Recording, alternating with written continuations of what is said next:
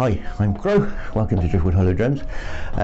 Today we're looking at this flute. It's a sound demo, little video for you to come along here, have a listen to the flute. It's to accompany the listing on our Etsy shop. So here we are. You've probably seen the details on Etsy, you might have come here from there, or I'll put a link to the listing below on the video. And this is the flute in question. It's a beautiful little beech wood flute. It's in the key of F sharp, and I've put F sharp on the back here, along with Crow flutes, my maker's mark. On the bottom of the flute here, I put Howling Wolf. Nice design that I found. I thought I'd pop that on there, bring some wolf energy into the equation. Beautiful grain. You'll probably see that more easily on the photographs on the listing.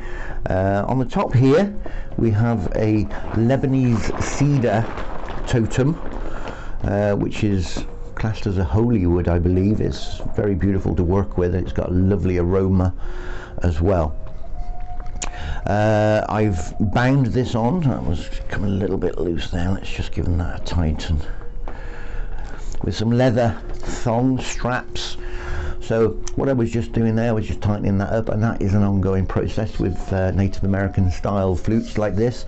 It's important this block is tight down, so every time you play you really need to check those position of the block and the tightness of those straps, which I neglected to do before I picked the flute up to play for this video.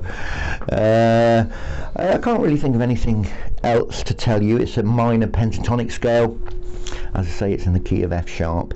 It's probably one of the most popular keys that people choose when looking for a Native American flute, because it's sort of somewhere in the middle. It's not too high, it's not too low. It's that middle range, which seems to be very appealing. Certainly, it's probably one of my favourite keys as well. So I'll stop rabbiting on. Hope this has given you more insight to help you make that decision whether this is the right flute or not for you. Oh yeah, I know what I wanted to just say to you at the very end. I wanted to apologise for the noise, the background noise. We've got, we're in the yurt and there's overhanging branches and it's been raining, drip, drip, drip. So we've got lots of drippy noises on the top of the canvas. So that's what all of that noise is about. And I do apologise. So yeah, I'll get off now. Lovely to see you. Thanks for watching. Bye for now.